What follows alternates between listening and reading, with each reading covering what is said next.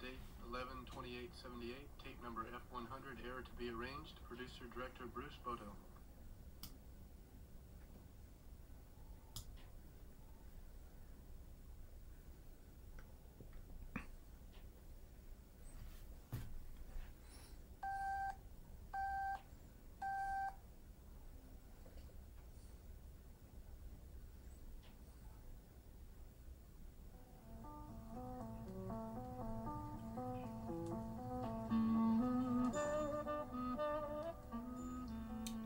Welcome to my show.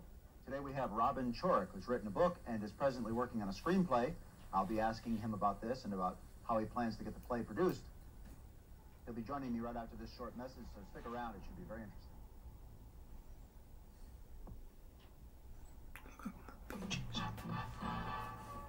We live cars here in Southern California. More of everything made to move moves here. Because we can't make it without wheels, and we're not about to try. But if a car makes it here, it makes it. So Dodge challenges them all on one of the greatest proving grounds of all, the freeways and streets of Southern California. The convertible Dodge Dart Sport, 3 cars in one, a 5-seat coupe, a convertible feeling with the optional metal sunroof, economy station wagon room with the optional back seat that folds flat, plus a fold-down security panel to give you 6.5 feet of load space. Dodge Dart Sport, challenging them all on one of the greatest proving grounds of all, the freeways and streets of Southern California. See your Los Angeles, Orange County Dodge. We're back. I'm here now with Ron Richo. Robin, I'd like to thank you for coming today. Hi. Could you tell us something about your book? Okay, it's called Foghead, and basically it deals with a relationship between a set of twins, a set of male twins, and it's a study of their relationship from the time they were children to their teen years to their adulthood and to their eventual estrangement and breakup. And it's also about a lot of other things too. There's a lot of subplots. It's a study of child abuse, of the agony and the ecstasy involved with pulling something from yourself and trying to create an artistic piece of it. Because the main character in the book, Bobby Hawkner, is writing a film about himself, about his relationship with his brother, and as he begins to explore the themes interwoven throughout the play, he begins to see things in his life that he had ignored heretofore. What motivated you to write the book? A lot of things. Well, first of all, I'm a twin, so it's autobiographical from that sense, and also because I feel very strongly about child abuse and about the raising of twins, and this is a study of how the parents involved were not equipped to handle children, much less twins, and raising twins requires a tremendous amount of understanding of the human condition and a delicacy that requires a lot of thought. This is your first novel? Yeah, the first one that I've ever taken seriously. I've kept diaries and things like that, which are a form of novel writing, and I've started novels, but never things that I've really finished or taken seriously to the extent of wanting to finish them. Foghead is sort of an unusual title. Can you tell us what it refers to, or would that be? It's not revealing too much of the story. No, not at all. Well, the main character in the book, Bobby Hawkner, is called Foghead by his father because he's mainly a very artistic, very a dream-like person. He's always imagining things the way he would like them to be rather than the way they are. And also it's a metaphor on a bigger level for the character who goes through kind of a fog throughout the entire play, till at the very end, when the film that he's writing, he attempts to destroy it because he feels guilty about the people that he's written about. And then as he looks at each person he's written about, he begins to see them as they are, not how he would like them to be, or how he remembers them as a child. Because a lot of times when we think back to incidents in our childhood, we tend to see them in a haze and in a nostalgic way rather than the way they really were. You know? You're writing the screenplay at the same time as the novel? Or?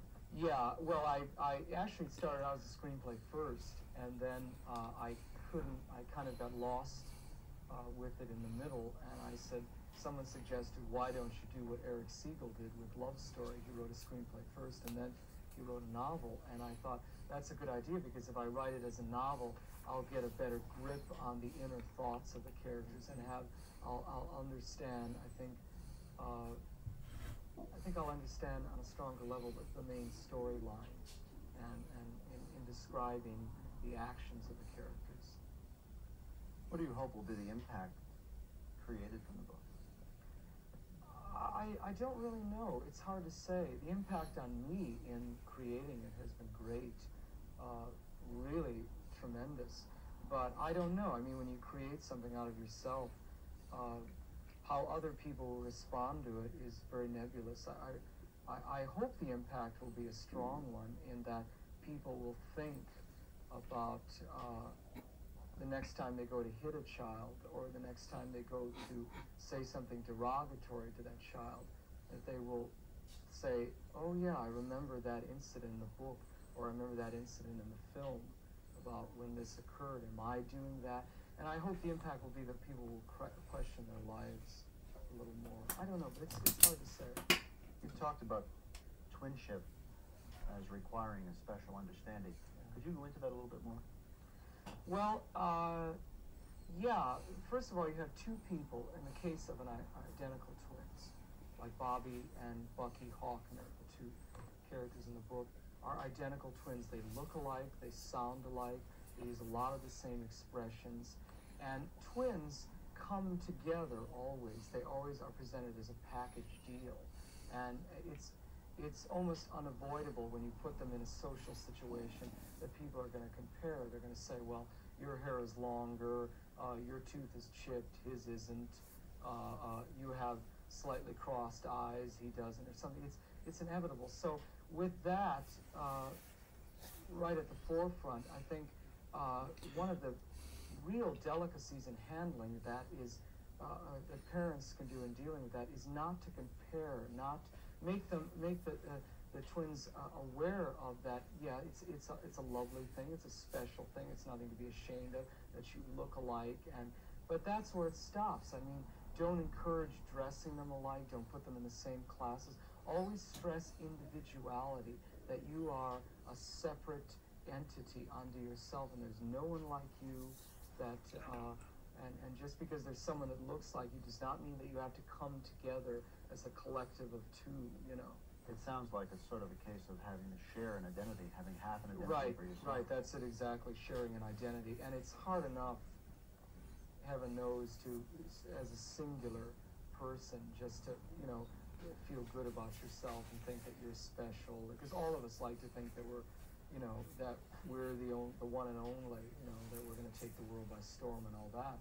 And when you have someone that you're dealing with very closely, that when you walk into a room and people say, you know, they go like from one to the other, and when you start talking, they laugh and they say, it's weird. It's like you feel like you're an alter ego with one person with two alter egos or something. Yeah. In addition to that being possibly traumatic, can it also be fun sometimes to be? Oh yeah, yeah, and it's there's a lot of attention paid to twins, which I point out in the middle part of the book, where Bobby writes how he loves the attention of walking into a room and people saying, wow, there's the Hawkner twins, you know, and they start asking you questions, and you know, they notice you, and this causes a tremendous difficulty later on in Bobby's personality, because he feels when he does go singular that he thinks people won't find me individual. I have to have this other half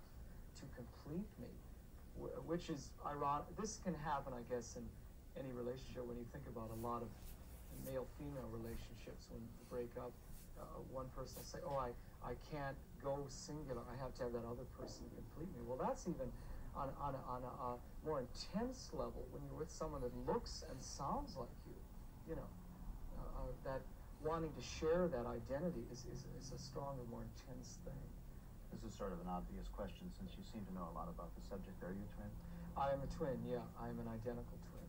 Is this work somewhat autobiographical? Yeah, it is autobiographical. I think all works of art, to a great extent, are autobiographical. You use portions of your own life, and there will be, great portions of my own life in this, but also you tend to heighten things.